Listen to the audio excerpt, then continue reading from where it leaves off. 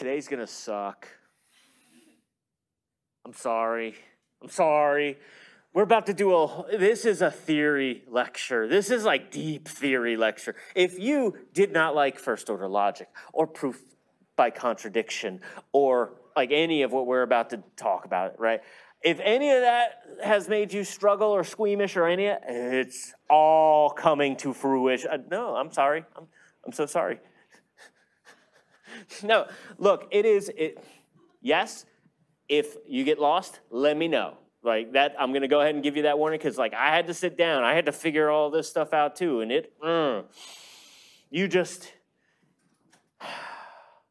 you have choice words about things after you do what I did for this. But again, the way I kind of frame it is, some of you, if you're thinking about, hey, I see where AI is currently. I want to make that next push. I want to make those attempts at AGI, artificial general intelligence, right? That we don't have. A lot of what we're talking about today is still theory because we have not built it yet. We do not have a way to build it yet. We're still trying to figure that part out. But if we were able to build something that can do what we're about to do, congratulations, AGI is like here. Kind of stuff. Like if you can invent this, everybody wants to be your friend and you get to have, everyone learns your name, right? Kind of stuff. That's how pinnacle this section is. And so with that, we're going to start with just telling you the knowledge base. What we are going to do today is we are going to ask a very simple question. Did curiosity kill the cat? Now, okay, fine, that's a query. That's not the knowledge base. What's my knowledge base? Well, we know Jack owns a dog. We know that every dog owner is an animal lover. Again, closeted small universe, we'll accept that. No animal lover kills an animal because they love animals, right? Either Jack or curiosity killed Tuna. Who's Tuna? Tuna's a cat. And finally, every cat is an animal. Okay, so we've established some rules to our knowledge base, and what we are going to attempt to do today is we are going to attempt to use proof by contradiction to answer this age-old question. So, and thank you to the person who posted the PDF. So, the first thing we have to do is we have to convert this into first-order logic, and this is one of those first little problems when we think about this from an agent's perspective, right? This is English, right? We can all look at this, and we, given the fact that we have studied logic and we've studied the way to represent these statements in logic, we're able to go ahead and do that. Now, I'm going to be generous. I'm going to give that to you. Right? We talked about it. Mincing of the words, though, again, you may look at this and go, oh, I don't fully agree with, right? That's one of the first hurdles is, that whole translation of English to first-order logic. But, again, these rules, they do sort of tackle it. If you were to read through them, each one sort of conveys that, especially if you were to read it explicitly in the first-order logic style.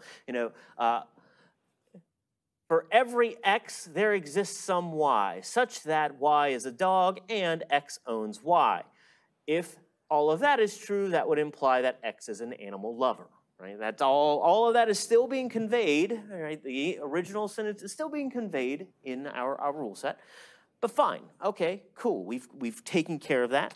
So one of the things that we'll deal with specifically is this, right? I have X's, but I have X's in multiple places, and that actually becomes slightly problematic, right? Somehow there exists some X such that X is a dog, but every X is also a cat, right? That doesn't work. That's where we need to kind of think about this from we got to remove the theoretical to try and make this something that we could tangibly hand over to an agent that understands, oh, that X is not the same as that X, right? So what are we doing? We're doing what we call proof by contradiction. Again, you did this. This was discrete math. You disliked it in discrete math. And I'm here to tell you, so what? You learn it and you accept it. Now, what is proof by contradiction trying to do? The entire idea, if you remember, is that we have a knowledge base and we have a sentence, right? I have a knowledge base, KB, and I have some sentence, some alpha that I'm working off of. And specifically, based on the rules that we have established in logic, we talk about this notion of entailment. And what entailment means is for my knowledge base to entail that sentence, alpha, or that sentence, needs to be valid, AKA, every possible interpretation of that, again, when we bust out the truth tables and you've got the whole true-false, every one of those have to evaluate into a true statement. So, with that out of the way, now we have sort of, okay, if every implementation or consideration of alpha resolves to true, that means that not alpha, the opposite of that sentence, must always be false. Unsatisfiable. Every iteration of it must be false. Okay, fine.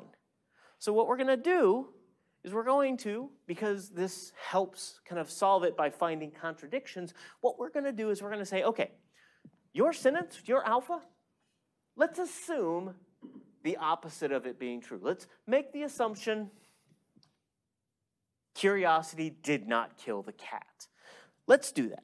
Because what we can then see is, well, again, either the knowledge base is true or something's wrong. Because if the knowledge base is true, that means alpha has to be true. And therefore, if the knowledge base and the opposite are true, something's wrong and broken in our entire universe. And right, we call that unsatisfiable. So, with that out of the way, we start looking at that again. We're trying to find alpha and not alpha. If those both are true, we have a contradiction. So, again, right, alpha, it must be valid, therefore not alpha cannot be valid. If there is no contradiction, then alpha is true, right? So that's kind of how we're looking at this. So how do we go about doing this process? And this is where the suck starts to begin, right? The first thing that we have to do is we have to take our knowledge base, what I showed you in first order logic, and we got to go back to discrete land. Who remembers what this term stands for? Oh, I love that sneer.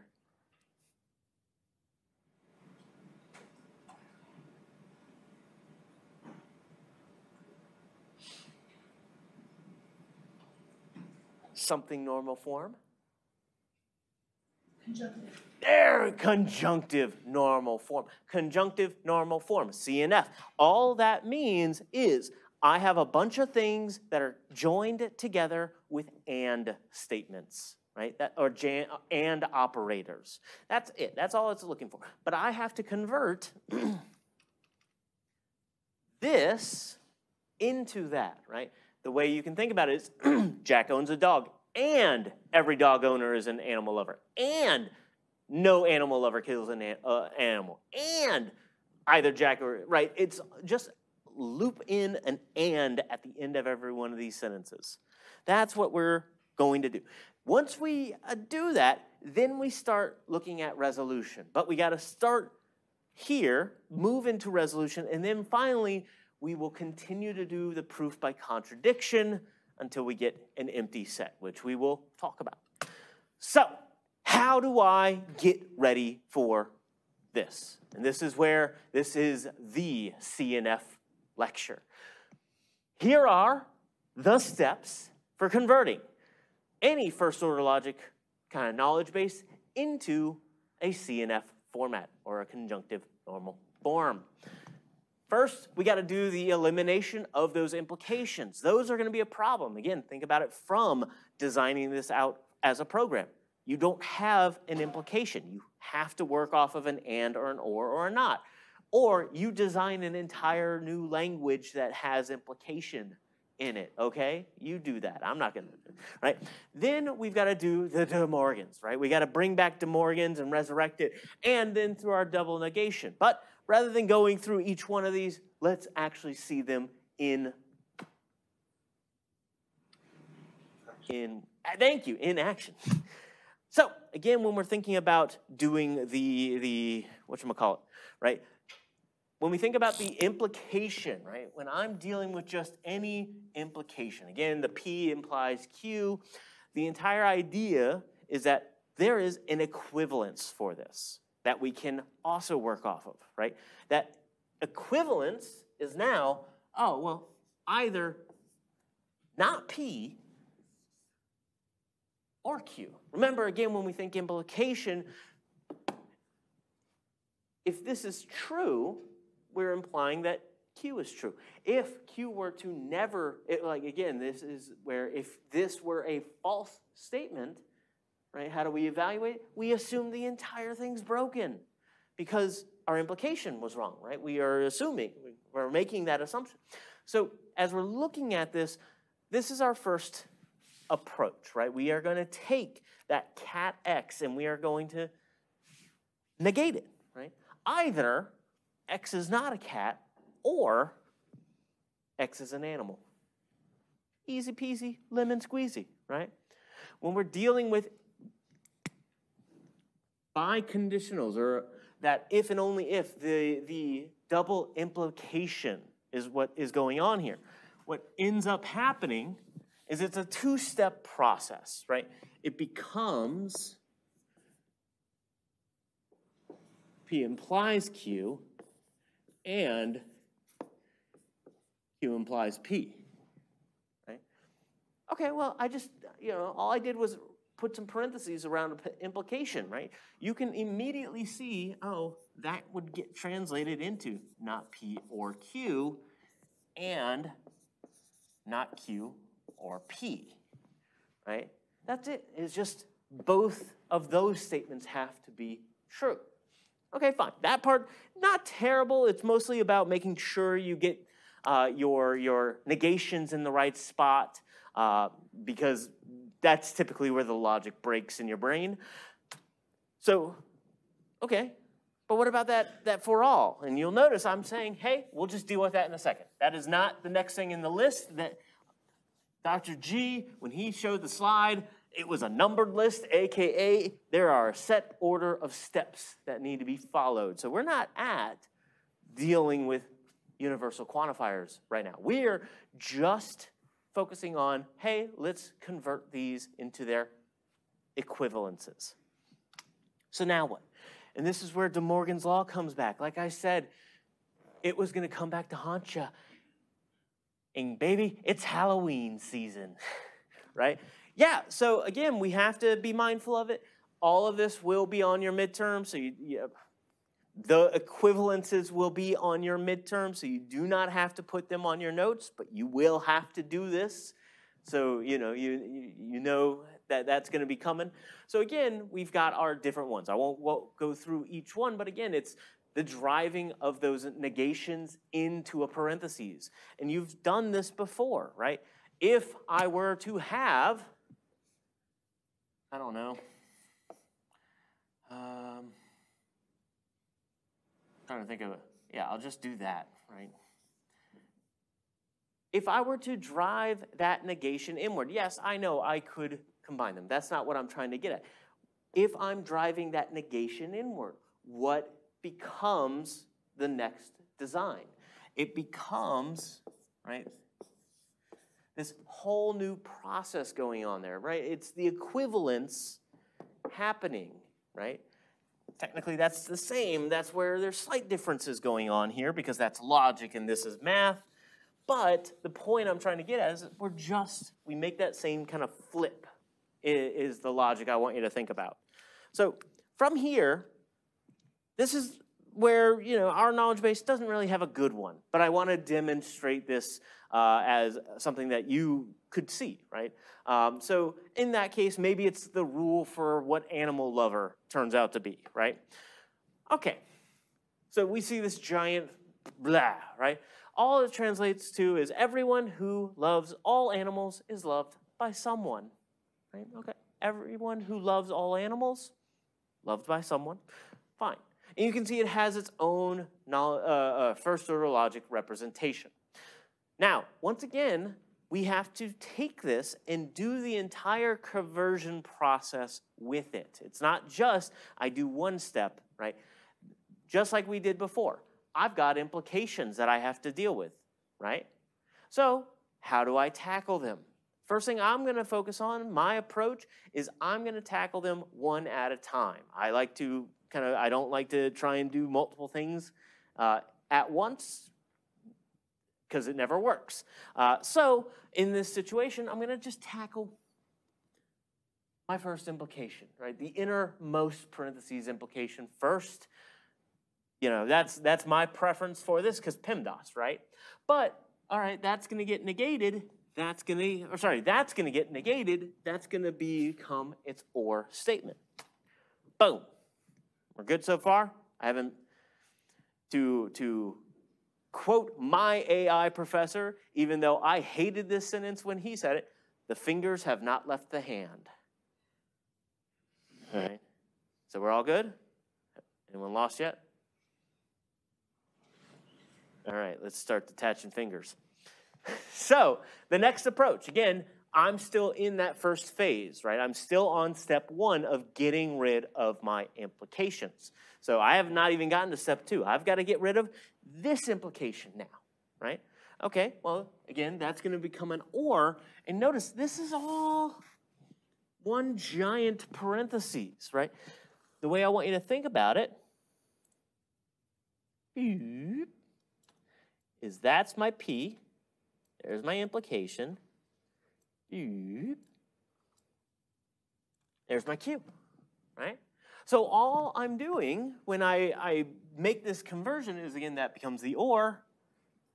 That becomes a negation, right? Boom. So there we have it. Now I am putting it inside the parentheses. That's mostly for my sake by design. So again, I've taken care of that, right? Okay, fine, we're good-ish, but we have more problems. What are those problems, pray tell? Well, now we're in step two. We're in that driving in those negations. I do not like the fact that this is out here, right? I want to drive it inward. I want to push that in because, again, I'm going to be dealing with that negation. So I have to look up in my wonderful guide, and the way I want you to also think is technically there's some parentheses going on here, right? They're invisible to the eye, but here you go. There. Now they're not so invisible to the eye. And so what's going to happen? Well, again, thinking about this from De Morgan's kind of perspective, let's just try and unpack that little bit there. I've got a negation of a for all to some y, not animal, y, or loves x, y. There. So if we're looking at this, I have to drive in those different negations, right? So I am bringing them in. Now, this is where, yes, I probably need to be doing something with this portion here. This is me talking to myself. Luckily, that won't necessarily be a big issue later on. So, you know, that's not really the part I'm trying to get at. More to my point is here, right? I'm pushing it inward. And I continue pushing it inward because, again, look at the De Morgans. Look at what I need to be doing. It's not just the flip. This is where that 1 minus 2 came in. Yeah? Why do you not change the AY instead of changing to B? I can. It's not. I can. There you go. It's not, mostly in the sense it's not going to help us for this example. Like, and we'll see this much later on as we get through the deeper steps. Like, I could just keep it as for all. I know I shouldn't. Right? The logic gods are coming out to, I don't know, prove me wrong. Thank you. Right? In that case, like keeping it the A, you know, I'm breaking some rules in logic, which, again, I already made the joke, so laugh again. If I made it an existential, that also works. Cool. So again, as we're kind of working through this, again, you see, hey, I've got that double negation. And so, again, we just get rid of that. Cool. Groovy. We're all good? Anything else? Anyone seeing that we need to take care of?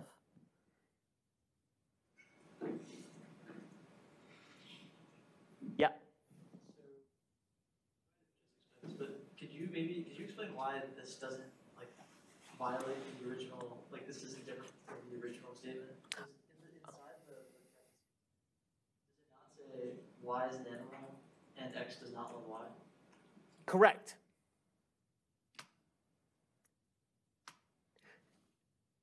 That was a great segue, thank you. So everything, again, so we've made these conversions, right? We're trying to maintain the exact same translation. But because we're making these equivalencies, this is where brain hurt. And honestly, that's how I describe it, brain hurt start. Because, right, everyone, for alls and love, like all that makes sense. I can represent that statement in the original logic. But once I start making these equivalences, things start to, like, this is, again, my brain trying to wrap my head on the English sentence starts to, even my English, start breaking bad, right? The equivalence, again, if we're looking at the original statement, again, everyone who loves all animals is loved by someone, right? Everyone who loves all animals is loved by someone. So when we've made this translation, if we were to continue reading it, right, either, and this is where I, should be having these flipped a little bit, either there is some animal that X does not love, or someone loves X, right? Or this really hasn't changed, right? That we didn't really do much to this side of the equation, but we did a lot to this side. And again, some animal that X does not love. Original sentence. Everyone, let's again think about that X. X, if you love all animals, you are loved by someone. That was the rule. Now, either there's some animal that you do not love, X does not love, or someone loves X. So we're still in that rule, but now we've sort of taken the negated version of that. You either love all animals, or X would love all animals, or some animal X does not love, right?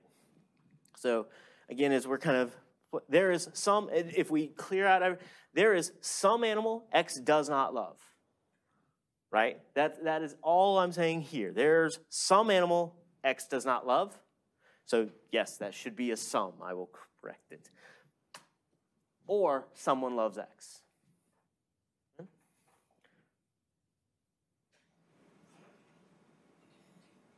Okay. Again, this is where, if you're getting lost, I'm doing my best. I will keep you as best I can along for this ride, because you can see, look, I got the crazy eyes today. Right? Yeah, this is what happens when you sit down and try and figure out logic, everyone. My point being, we move on. Okay, all right, well, we did the conversion. We're done. We were done with that sentence. So we move on to the next one. Now, technically, as this is all occurring, all of these are happening to every single one of my knowledge statements. And we'll see in a refresher in a little bit. But we get back to that problem. I told you that somehow we had one variable, x. X was representing that there exists some x that's a dog, but also every x is a cat, right? Think about that just logically for a second. That doesn't make sense, right? Or just think about that like as a human without any logic for a second, right? I just said that x has to be a dog and a cat. And look, cat dog was my generation. Y'all don't even know that that was a cartoon, right? Some of y'all just got offended. Guess what? I don't care. My back hurts. I got gray hair. I'm allowed to make fun of the youth now, right? My point being, I have that also elsewhere, right? Oh, notice if I start looking at these, I've got there exists some y such that y is a dog and x owns y. Well, and then I also have like x is an animal lover, and y is an animal. The problem with this is, right, as I start looking at trying to do the proof, we are going to be dealing with a conjunctive normal form. Everything is one giant and statement, or conditional statement combined with ands. So if I were to make a substitution, right, oh, swap x for blank, I'm swapping it in every instance of x, right? That becomes a major issue. So rather than this, the first thing, again, we got to do the same thing that we did before. We got implementations. We got to make those conversions. We've got to do the De Morgan's power all over again. But hopefully, I've spent enough time ranting and raving about that. So I'm going to do this. Ta-da, it's done. So, and again, if you want, this is where sit down, make a post on Piazza. I will work through them. This is much more of a, I don't want to spend too much time on this step because I still have to prove, I still got a cat murder I got to deal with, right? So, again, if we take a look at this, I've converted both of these statements into De Morgan's. So we've got, for all x, there's some y where y is either not a dog, or x does not own y, or x is an animal lover, right? So all of that's being taken care of.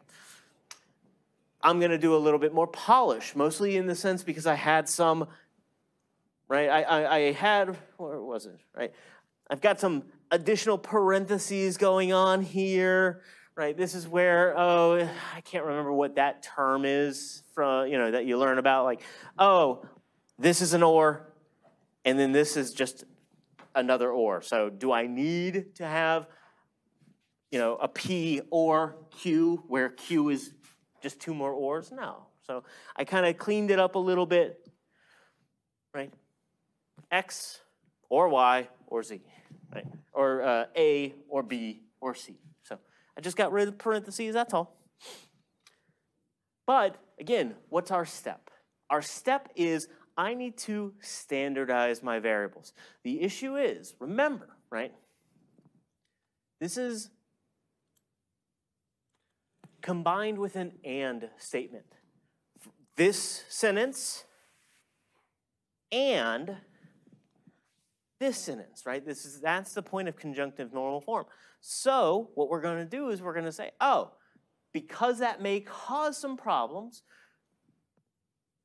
let's just use different variables for this fact. Let's not have the same variables for every one of our facts. Let's just use a different set. Boom, done, right?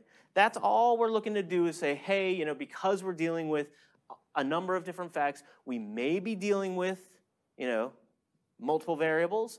Let's go ahead and make sure that each one of the facts have their own unique variables so that we don't have, we're not ever making a cross-reference that we shouldn't be, right? That's it. So, okay, we've taken care of that. We've worked through that. Now what? Well, now, yeah. Because that may not be, that's where, yes, if you start that way, that's great. If you do not, that's where that comes in. That's mostly in the sense of like when you're reading up your logic papers or you read up on some of these rules. On Wednesday, we're going to talk about knowledge representation or trying to actually like create rules. Yeah. So it's just, yes, this one is designed to make it easier on all our lives. The reason why we're doing it sort of middle of the road instead of first is we may have actually created, just to kind of pull up the equivalencies again, there is the chance we may have created like new conjunctive normal forms, right? Because if you notice, our additional kind of facts with our ands. So where are we? We are here. So now we get to one of those $5 words that definitely hurts the brain, scolomization. Scolomization. I will go ahead and tell you, you won't need to worry about this one for the point of like grading, right? I'm going, anything I give you, I'm not going to ask you to create some new arbitrary term because I don't want to see what you create. Again, I've seen what you create. It's terrifying. Some of y'all got some messed up minds. My point being is the issue is those existentials, right? What is the existential even doing? There exists some. There exists some student playing video games right now. Who wants to admit it?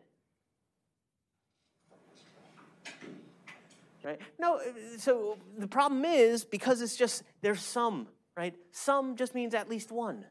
And we may be dealing with, again, if we're thinking about the structure of those symbols, at least one.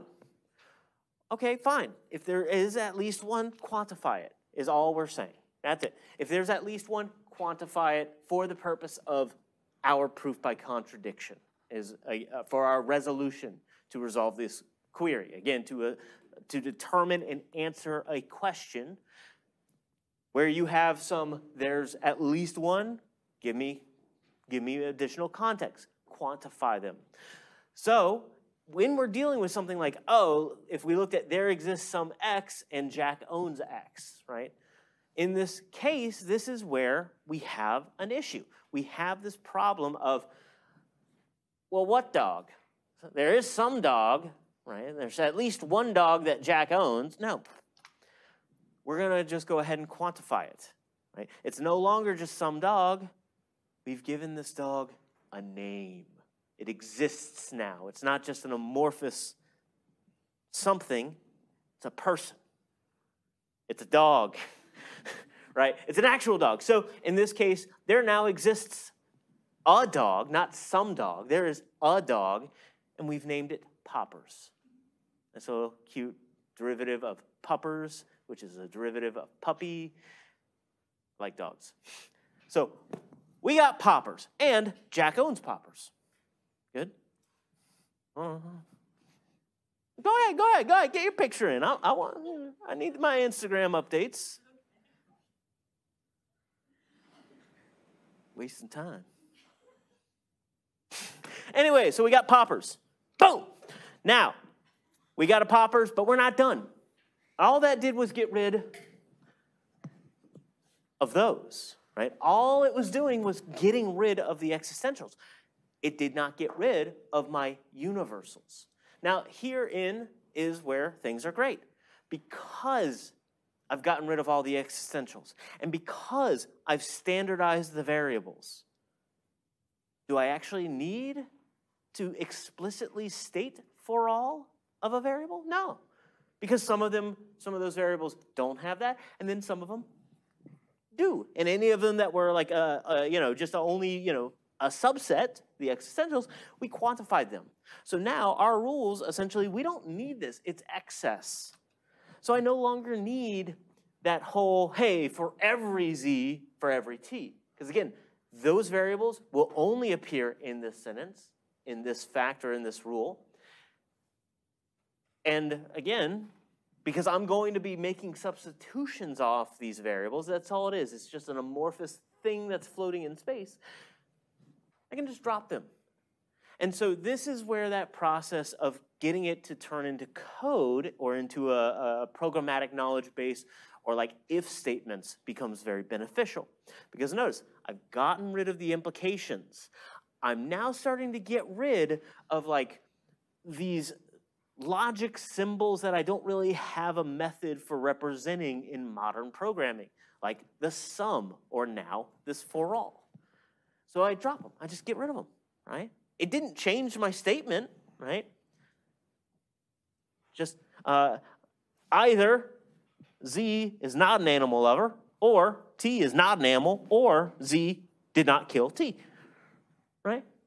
I just don't include the sum or the for every, right, in the beginning of my sentence, but it's still existing. Now what? Again, this is just me doing that example elsewhere. Like I'm just saying, for every A, getting rid of that for every, and now, either A is not a cat or A is an animal, right? Good, good. Questions? Because we're almost done. There was one final step, and this is where I'm going to go ahead and cheat. You got to do the distributive law. Because again, we need to put this into conjunctive normal form. Not DNF, not disjunctive, right? Conjunctive. So if you find yourself in that situation, right, where somewhere in your knowledge base, you're dealing with like an or clause, that you want or clauses inside of their own sentences, or own facts. But if you find yourself, like as you were building and constructing this, if at some point it turned into a weird, like amorphous thing, we want to convert it, right? Again, we want that conjunction. We want these facts because, remember, think about what an and is. Both sides of it need to be true. If they are not, think about it from a short-circuiting perspective, right? That's what you learned with conditional statements all the way back in the day. Well, if this turns out to be true, I don't need to evaluate this second statement because short circuit, no, get rid of it. So, in my case, we didn't have any in our knowledge base, which is great for me. Again, something to be mindful of, though. Now, we've hit every rule. And so let's do a refresher, right? So again, what we needed to do, that was step one. I just spent, 45 minutes on step one. You haven't even had an opportunity to like work with your peers yet. And you're still not. No, you got a lot more to work on, right?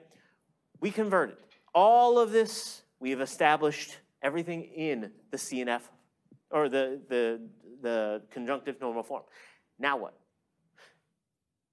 Now we get to do resolution. Now we are going to run through the proof by contradiction to answer that query, right? So how do we kind of deal with this? Again, what we're looking for is this idea of variable substitution. What can we look at? We have a ton of rules, right? Where do we make substitutions on those rules, and what is the product of them? If I substitute X for Poppers and Y for Tom on the fact, or on this kind of predicate of X owns Y, what gets produced, right? Oh, X becomes Poppers. Tom becomes Y. So Poppers is owned by Tom. So again, it's stuff we've seen, it's things that we've played around with, but we do this so that we can, what's the word I'm looking for? We do this so that we can now answer those queries, right? Oh, can we make some assumptions based on what we've seen? And remember the joke about assumptions, right? They make a butt out of you and me. But the point I'm trying to get at is we're going to have to do some assumptions. And if we make those assumptions, proof by contradiction is saying, well, you can't. You cannot assume blank because that would contradict blank, right? So again, here's that knowledge base. We took that, we converted it into first order logic. Now, we're going to walk through every single one of those steps to build these structures out, right? So, there exists some x such that x is a dog and x is owned by Jack.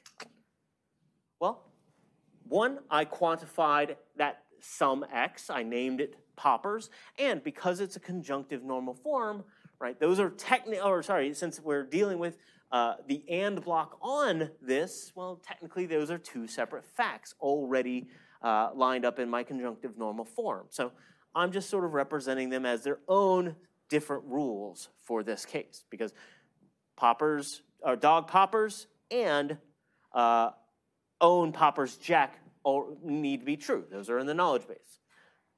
Good. Now we move on to every dog owner is an animal. For every x, there exists some y such that y is a dog and x owns y. That would imply x is an animal lover. Okay. I do some hand waving. Again, fingers are not leaving the hands, but the fingers are definitely wiggling, right? In that case, x is not a dog, or x does not own y, x is not owned by y, or y is an animal lover. One of these statements has to be true, right? That only one of them needs to be true for this entire batch to work, right? That's the only thing we got to worry about. Then, no animal lover kills an animal. Either Z is not an animal lover, or T is not an animal, or Z did not kill T. Good, good. I see the energy and the focus and the brains. There's a lot of processing power happening in this classroom right now. Thank goodness I just have to read my slides. I had to do all this once upon a time.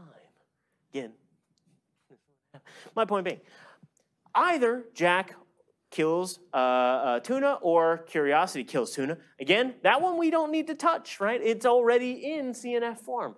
Only one of these statements needs to be true for this fact to be true, right? And we're making an assumption here, right? Okay, well, that just makes an assumption, right? Oh, did curiosity kill tuna? Let's assume it's true. Ta-da. And that didn't answer the question, right? We assumed it. So, again, we're there. Cool. Tuna's a cat. That's already taken care of. I don't need to mess around with that one. So that's just a fact. I listed it in my rows. And then the last one, M is not a cat or M is an animal. Those are the kind of equivalences going on here because we're saying that every cat is an animal.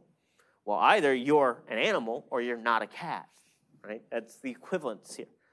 So now we tackle the final portion.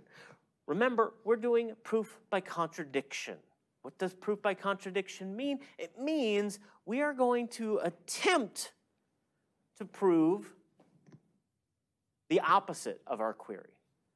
Can I prove the opposite of my query is true, right? If I can, okay, well, then we run into the opposite was true. But if I cannot prove curiosity did not kill tuna. And again, we got to go all the way back. All the way back. There it is, right? We got to go all the way back because everything that I've just produced must be true or the knowledge base cannot entail this negated or this alpha. So I'm going to attempt to find contradictions along the way. I've built out the knowledge base. I made technically an assumption. Now I'm going to see, did I break anything in here? If there are things that have been broken, again, the negation cannot be true, is where I'm getting at. Okay, so now we get into the fun part. The part I can warn you about.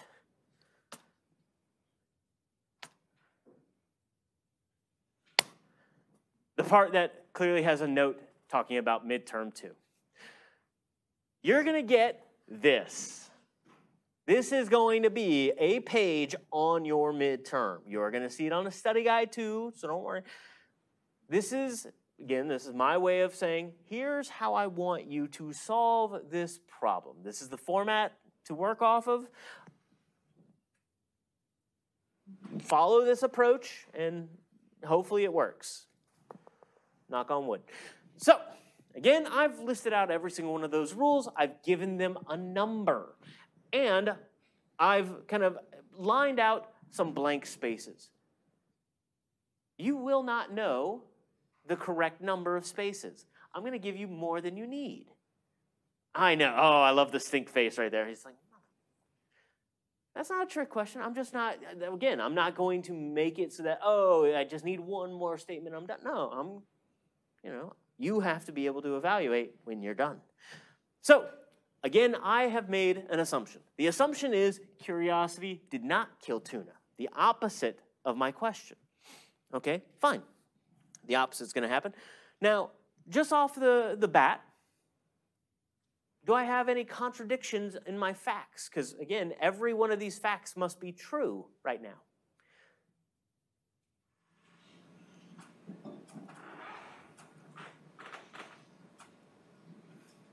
There's a very glaring one. Yes?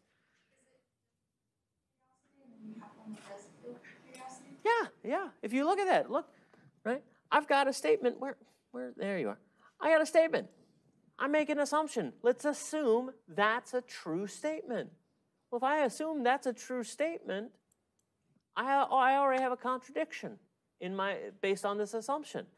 Because curiosity cannot kill and not kill tuna at the same time. That does not work. That's a contradiction. So what have I effectively done? I've found a contradiction, but that's fine, right? Because we're in assumption land. We're allowed to find contradictions here. Does that solve everything? No, because if I'm making an assumption that curiosity did not kill tuna and curiosity killed tuna cannot coexist, I've now created another assumption. I have created the assumption that Jack killed tuna. And specifically, this is where one of the things I'm going to ask you, and what you typically have to do in a proof, is you have to provide your evidence. Now, in this case, you don't have to explain your evidence. I'm being generous, right? Hey, that Rule 5 and that Rule 8, or those facts that you have, Fact 5 and Fact 8, they have a contradiction. And if we were to clean up the contradiction, you're left with this in your assumption. And so I've used the analogy in the past of like a gumball machine here. This is my gumball analogy. It does not properly work, but it's how my brain has solved this, right?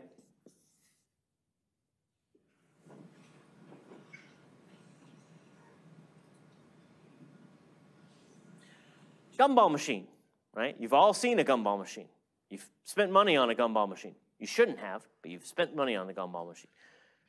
You got a coin. Now, imagine, if you will, that the gumball machine is filled with additional coins. When you put this in, it's almost a little like a slot machine. When I put my coin, I'm going to call it alpha, in, what I'm going to get out is some new coin or some new coins. And the game of proof by contradiction is I got to get rid of all the coins. Anytime I put something in, turn the crank, if I got stuff out, right, I got to get rid of these. I got to get rid of my X. This X, right, if I can get rid of it, right, I have too many contradictions. But if I'm left over with change, right, technically the assumption could be true. So in this case, now I've got another assumption I got to get rid of, is my point. That's where I'm getting at. So now that that's kind of squared away, I also have a few other assumptions that I could be dealing with. Now, I'll go ahead and cheat on this one instead of asking. Specifically because, well, since we're making assumptions, I can assume anything I want. I can assume, substitutions based on this. Because again, we're all just playing make-believe right now. We're just assuming. Specifically, well, hey, if we're in assumption land, you know, I could find a contradiction by making a substitution. If I were to swap that M variable with tuna, right, then I would have a contradiction specifically on lines 6 and 7. You know, and that contradiction would be that, you know, cat is a tuna, and also cat is not a tuna. Or sorry, tuna is not a cat, right? See, I told you the brain. But I see where I am on time. So again, that becomes its own, right? Then what? Well, again, if I continue to make more assumptions, in this case, oh, if we were to substitute Z for Jack and we substituted T for tuna, right, we could also get rid of that kills statement, right? Because we made an assumption, right? That became an assumption that we kept going. So I got rid of it, but again, it produced more contradictions. So in this case, now either animal is not, or Jack is not an animal lover, or tuna is not an animal. The problem is, you already see where this is going. I've got two assumptions that contradict each other. Tuna is an animal, and tuna is not an animal. Oh, also, that's I just listed that up there.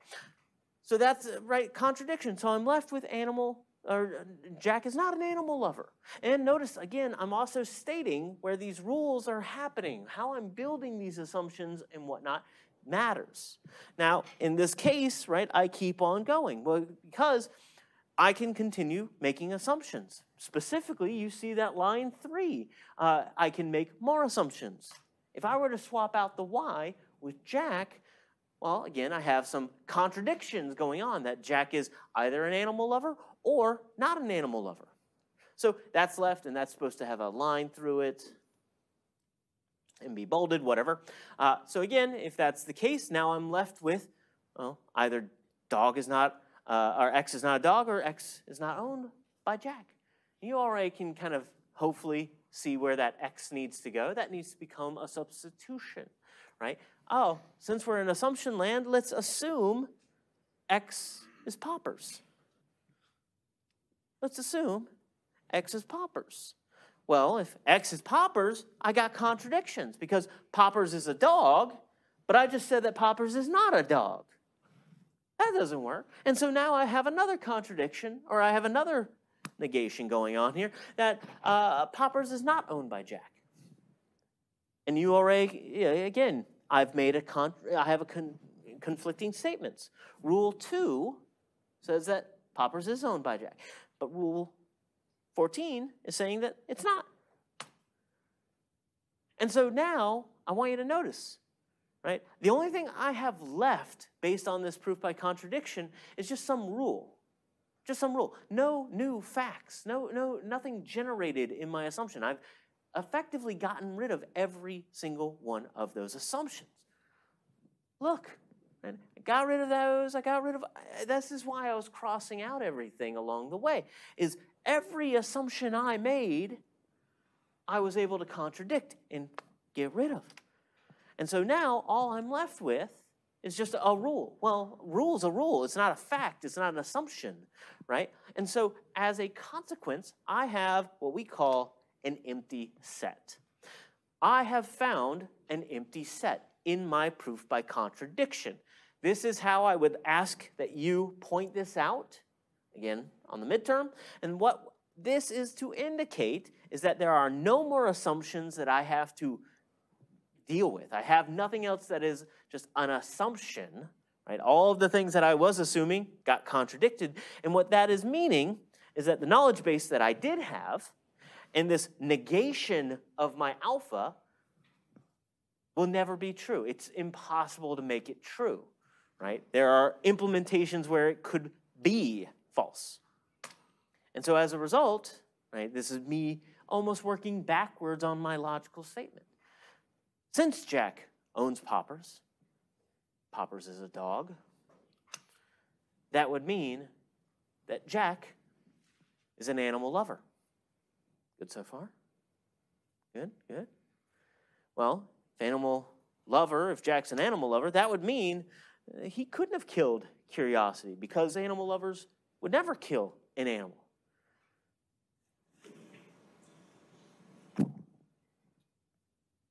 And thus, curiosity killed the cat. Ah! I know. Yeah. Ah. Big brain, big brain. Ah, be very smart, yeah. No, I get it, right? Look, all this big, and this is celebrate, right? This is what you felt when you made your first test case or your first test program and it worked, right? You remember the hell yeah moment? Ah, we just worked through this whole thing, and a lot of blood went to my brain. So I will say this. Again, I see where I am on time. This group exercise, I do not have enough time to give you to work on it. So you have the opportunity. I would say, please work on this in your own free time, even prior to the midterm. And likewise, there is that worked example. So this is going to be unlocking, in essence, in a minute and a half. I worked through it. I'm not gonna give the spoilers away through it, but work through it. See if you can get the same results. It's the best I can give you. And so, with that, go have some ice cream. Go get a treat at Port City Java, because your brain is on fire right now and lightly melted. Have a good one. I will see you on Wednesday.